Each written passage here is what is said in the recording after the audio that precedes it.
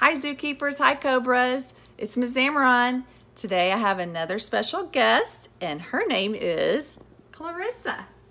And Clarissa is my niece. She is 13 and she is in 8th grade. And she's gonna read a story to you today with our storytelling board. So I hope you enjoy it. Clarissa, what's our story today? Sleepy Bears. All right, let's go ahead and read Sleepy Bears. Sleepy Bears. The days were growing darker and colder.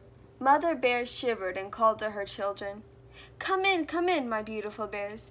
Winter is here, and in winter we sleep.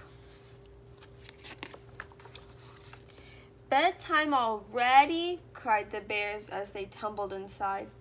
Oh yes, said Mother Bear, but there's plenty of time for your own special rhyme. If you climb into bed and snuggle in tight, without any fuss and without any fight. So the little bears jumped into the soft feather bed and pulled up the covers as fast as they could. And there they are. They're in their bed, getting ready to go to sleep. Baxter Bear was the sleepiest. He yawned a big yawn. Mother Bear kissed his sleepy head and said, Sleep, my darling pirate, let your dreams come true. Battle other pirate ships with your fearsome crew. Raise the skull and crossbones, breathe the salty air. Find your treasure, count your gold, and sleep without a care. And Baxter Bear fell fast asleep. All right, we're gonna put a hat on Baxter Bear, and it's a pirate hat. There he is. Then Mother Bear said, Now who is the sleepiest? Who will be next? Bella Bear yawned a big yawn. Mother Bear kissed her sleepy head and said, Close your eyes tightly, the circus is here. You swing up and down and the crowd gives a cheer. You glide through the air with incredible ease, for you are the star of the flying trapeze. Sawdust is swirling and lanterns are bright. Sleep, little dreamer, be happy tonight. And Bella Bear fell fast asleep.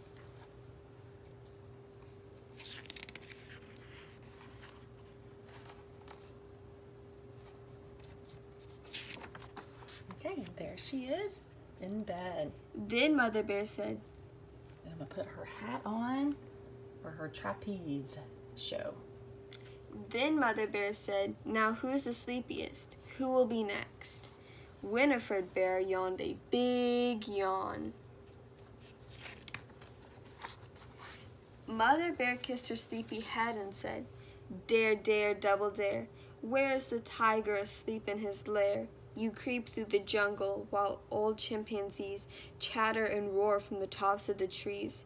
A tiger, you're onto his trail. A tiger, grab hold of his tail. Dream of adventure, dream without care, and sleep very soundly, my brave little bear. And Winifred Bear fell fast asleep. And there's Winifred Bear with his safari hat. Then Mother Bear said, Now who's the sleepiest? Who will be next? Tosca Bear yawned a big yawn. Mother Bear kissed her sleepy head and said, sleepy head, eyes so green, travel through kingdoms where you are the queen. A crown of diamonds for your head, and gorgeous gowns of silk and thread. A splendid throne and castles grand, and you adored throughout the land. And Tosca Bear fell fast asleep. And Tosca Bear has a crown on her head. Then Mother Bear said, Now who's the sleepiest? Who will be next? Ollie Bear yawned a big yawn. Mother Bear kissed his sleepy head and said, Ollie Bear, tummy all tight, dreaming of scrumptiousness all through the night.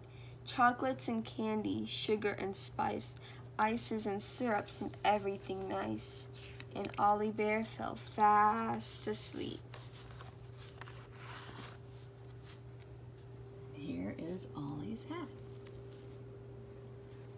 Then Baby Bear yawned a big yawn.